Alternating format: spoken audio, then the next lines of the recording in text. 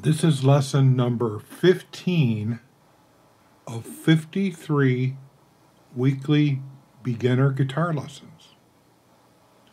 Yes, number 15. So what I want to do at this point is let's look at our foundation.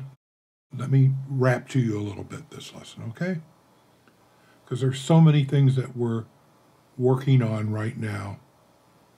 We need to maybe back up a little bit and just hang out here for a minute, absorb what you've learned so far. Not seeing you every week, having a one-on-one with you, means that I need to hear from you.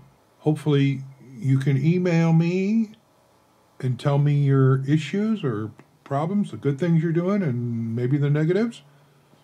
And even better yet, you send me a little video, short little video of showing me of what you're doing and what your problems might be. We can talk about them. So this is important at this stage, that your routine is working. You're working on tweaking it in, getting better at practicing, getting better at making use of your time, better use all the time. Because the guitar is so easy just to start diddle-daddle around and finagling around and really not doing anything. But when you're learning, it does have a lot to do with analyzing where you have issues and seeing where the problem is. The physical problem. Is it a hand? Is it a wrist? Is it a finger? Is it the right hand? The left hand? What's going on? You have to be able to look at, where is my problem? Where is my issue? I do like that word, finagle. It's a great word. And sometimes we have to finagle a little bit to come up upon the answer. It's somehow how we discover how to do things sometimes, by finagling. Trying things, experimenting. So that's what's important at this point, that you're going over all the things that we've done, the chromatic scale, which is all semitones, and you're also going over your natural scale. You're learning your notes better and better all the time. You're just getting really good at that. And the finger placement in the scale, saying the notes while you play, the note names. And with the basic chord progressions that we've done, you're doing the same thing. You're taking a chord and you're going, okay, my G chord, I got a G, a B, open D, a G, a B, and a G. So you want to be spelling your chords. So when you have first position chords that we covered like last lesson, you should be able to look at those chords and see what notes you have in there. Now, you don't know all the sharp notes yet. You don't know C sharp, but you're going to be learning these notes soon. G sharp and the E chord. Your first finger, first fret G string, G sharp. And you have an F sharp for the G major 7, right?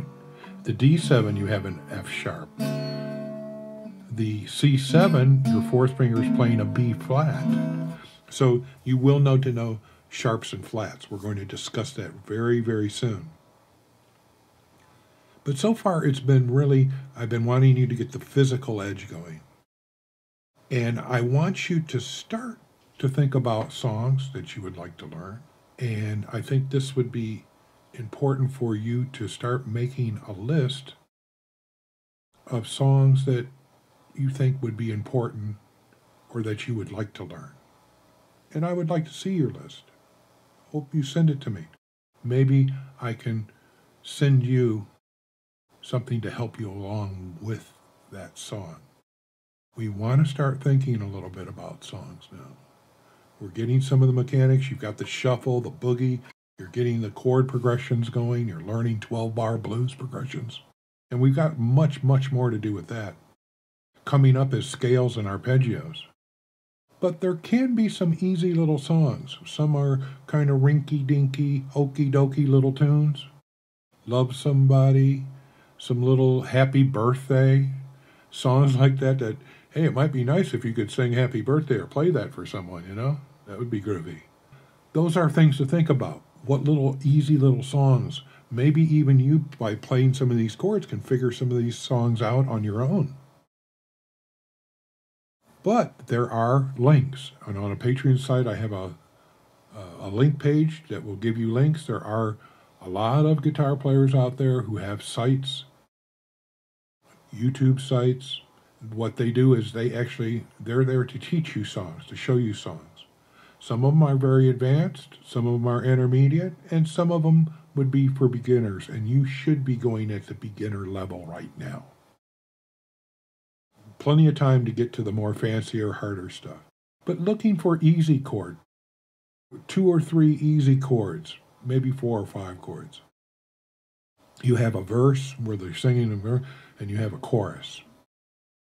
And you should also, besides doing that homework on your own with songs, you should also be looking at I have progressions, chord progressions, and there's a list of many of them. You should definitely be working on the first 5 to 10 progressions, and I'm going to be talking more about those in the lessons coming up.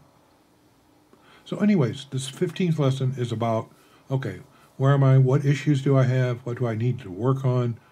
What am I getting good? What am I not doing well, or I think I could do better? Where do I need to spend more time? Where do I need to analyze where my issues are?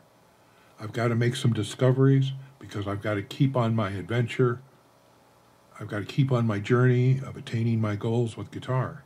Hey, it's about hearing too, your ear. Are we doing some ear training? Are you learning what a minor chord sounds like? What a regular chord sounds like? A major chord, a G, a D, an E. How about the 7th chord, the C7, the D7? Can you start to hear the difference in those chords? This is important. So this is where I'm ending this lesson today.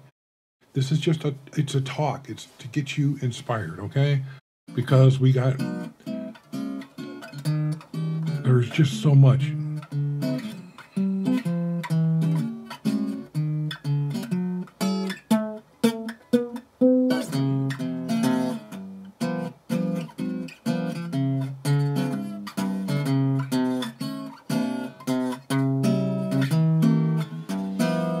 Yeah.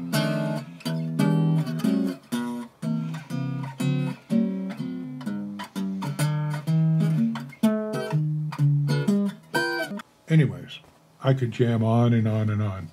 I want you to start to learn to jam, and that's what we're heading for. The blues progressions are really important. The boogie, and we've got more things that we're going to be doing with those. The boogie, the shuffle, starting to strum the chords better, more about rhythms and how to strum, techniques and skills. There's so much more to do, but I kind of want, like I said at this lesson today, is to kind of pull back and let's hang out here and let's find out where issues are and how is your practicing doing. I really would like to hear from you, okay? If you can post on the Patreon or send me an email, send me a note, send me a video. There's a lot of ways to do it, okay? If you're at one of the higher tier levels, then you actually have a lesson with me every month, or 2 lessons or 4 lessons. But if you're not able to do that, then I will accept you to send a video to me or start a conversation with me so we can talk about what's going on with your guitar playing, okay? All right, number 16 coming up. We're moving along, but let's build this foundation. Let's make it really strong. Once you have this great foundation, you'll be so glad. You'll look back at it someday and go, wow, so glad Robert taught me about the foundation and the basics. And we're launching off of that. You'll always have that. It's going to be great. Guarantee you.